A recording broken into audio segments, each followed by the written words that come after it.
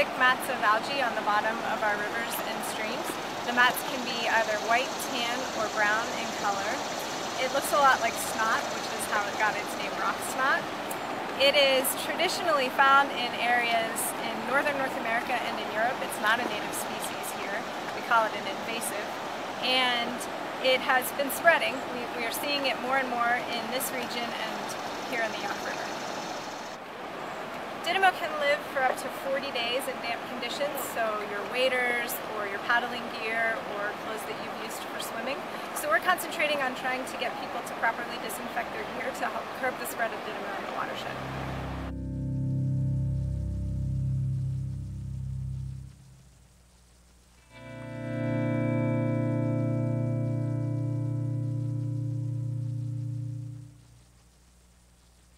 On June 1st of 2012, Didymo was confirmed to be in the Youghiogheny River. From that point, we worked directly with the Fish and Boat Commission and DEP to start doing sampling to see what the extent of the invasion was. It was originally found at the Loop Takeout, just above the high bridge on the Great Allegheny Passage.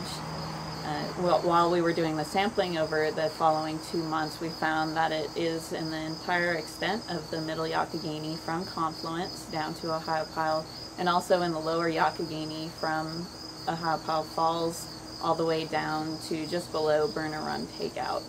We've worked with Trout Unlimited to put out wader wash stations in strategic locations so that people have the ability to wash their gear on site with salt water to kill the Didymo. It is spread by a single cell, so it is difficult to see the Didymo on your shoes. So even if you don't see it, we are asking that you wash your gear.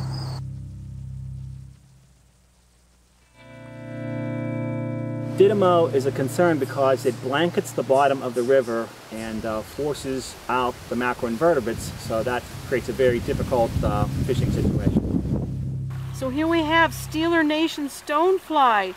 Yellow and gold, black and gold. They're very fast. These are predators. If he starts to be in a water that has not enough oxygen, I mean within minutes, he will start doing push-ups because he needs so much oxygen to flow across his whole body. They're extremely sensitive to oxygen levels.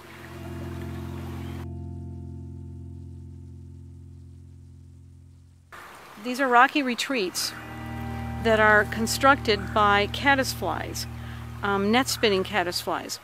So the caddisflies need a nice clean rock. You can see this dark rock is completely free of any algae, and that's what the caddisfly can glue its rocky retreat onto to make its net and then catch its food.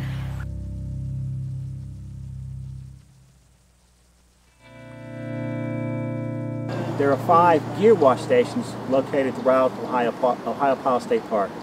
Those locations are the Ferncliff Takeout Area, the Middle Yough Takeout Area, the Sewage Treatment Plant, Ramcat, and at the Meadow Run Trailhead.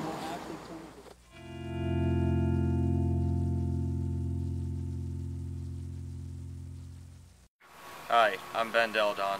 I'm Josh Robinson. I'm Lauren Bachler. And I'm Dr. Cynthia Walter. We're here from St. Vincent College. If you know you're going to be moving from stream to stream, it's important you carry all necessary cleaning supplies with you so that you can sanitize your equipment before you move to the next stream. Cleaning up after yourself after visiting various streams or going fishing is really simple. You don't even have to take up that much space in your car or whatever you're using to transport yourself. So we just have these small things. We have our bucket with the lid to put our soap in. We have our soap, and then we have our plastic bags to put stuff in once we've cleaned it. Just pass it to you. Thank you. You want to start with the soap? And we're gonna add some soap so we can disinfect everything really good.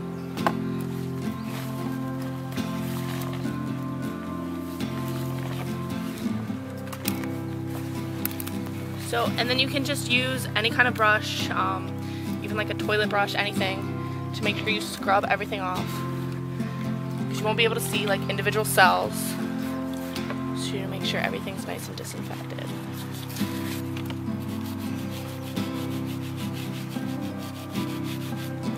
Besides your boots, all other equipment that contacts a stream or lake will have to be cleaned as well, which is why it's important to have larger containers that you can put larger items like floats and nets in to clean them thoroughly.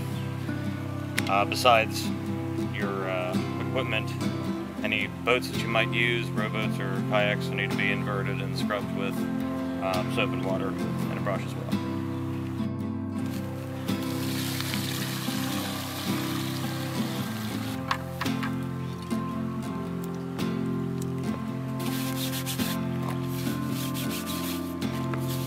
Once you finish cleaning, you can transport your clean materials to a basin that's reserved just for them, so you avoid contaminants from the equipment that hasn't yet been washed. If you know you're not going to a different stream that day, you can always bring your stuff back home where you can wash it there.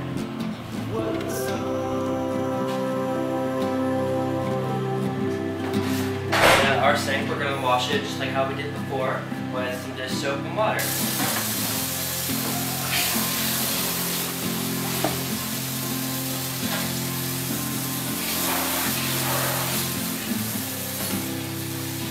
Didymo does not pose a health threat to humans, but humans are the primary way that Didymo is spread.